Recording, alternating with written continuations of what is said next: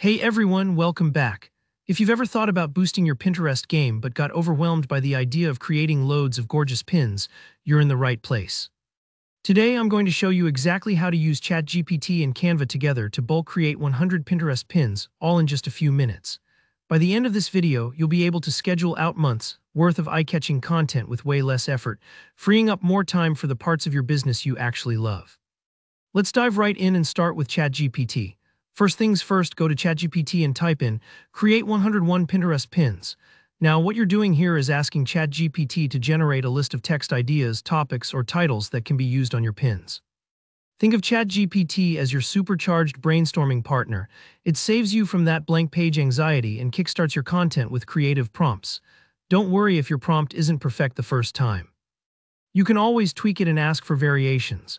Once Chatgpt gives you a nice, big list, you'll want to save this output, so just copy everything and paste it into Excel. Excel is great here because it lets you keep each idea neatly in its own row, making it easy for Canva to understand what text should go on each pin. Okay, now let's switch over to Canva. Head to your Canva dashboard and click on Create a Design. For Pinterest, we want our pins to look sharp and uniform, so select Custom Size and enter 300 by 300 pixels. Now, this might sound a little technical, but using a square size like this keeps your designs versatile and easy to tweak later. If you're aiming for a different Pinterest aspect ratio, you can always adjust these numbers, but 300 by 300 is a solid starting point for this method. Once your blank canvas pops up, it's time to design your pin template.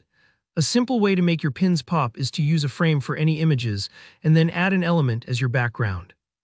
For example, drag in a photo frame that you can later fill with your own images or graphics, then choose a background element, maybe a solid color, a gradient, or a pattern that matches your brand style. It's a little like setting up the foundation of your house before moving in all the furniture. Feel free to experiment here, and remember, consistency in your visuals helps people recognize your pins on Pinterest. Now for the real magic, Canva's Bulk Create feature. Find and open the Bulk Create option under Apps. This is where Excel comes in handy. Click to connect your spreadsheet and map the data, your list of pin titles or ideas, to the text placeholder in your design. If this part feels confusing, don't sweat it. Just take a breath and take your time lining up the text field in your Canva template with the column from Excel. You're basically telling Canva, hey, for each item in this list, make me a pin with this text. Once you're set up, hit Generate. Canva will quickly create pages for every single text entry. Yes, that can mean literally 100 pins in a few seconds. Pretty wild, right? Head to your project and you should see all your new pin designs ready to go. Take a little time to scan through, make any quick tweaks, maybe swap out a background or adjust the text positions for extra polish.